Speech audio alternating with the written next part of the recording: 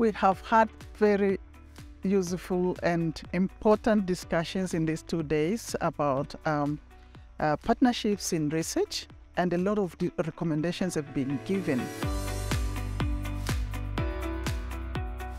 Mutual learning should be deliberate right from the beginning of the partnership, and issues such as publication should be discussed early enough. And another area is financing, which is crucial for research. In financing, we discuss about how to reduce inequities, and there are 3 ways, at least 3 important ways that we can do that. The first is to recognize the resources, but also the capacity of South partners.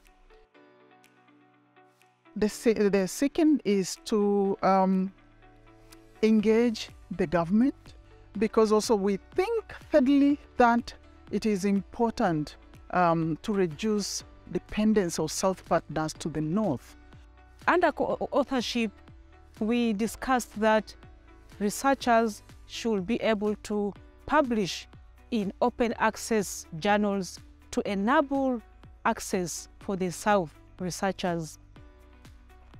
But we also discussed about research agenda, the setting of research agenda, and it is critically important that both South and North partners start discussions about research agenda from the beginning of their partnership. For me personally, these 2 days have been so important and so beneficial, and I hope that we'll continue with such meetings in the future. And you? I fully agree, and the 2 days have made me think a lot. As a South researcher, I need to make contribution to knowledge while also ensuring that the partnership remains equal. The lopsided relationship between the global North and South needs to be restructured. Northern researchers need to make deliberate choices to cite Southern journals if we want to change the narrative around what is a good journal.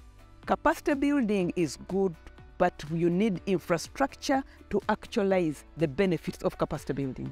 Otherwise, you'll be training for people to leave the continent.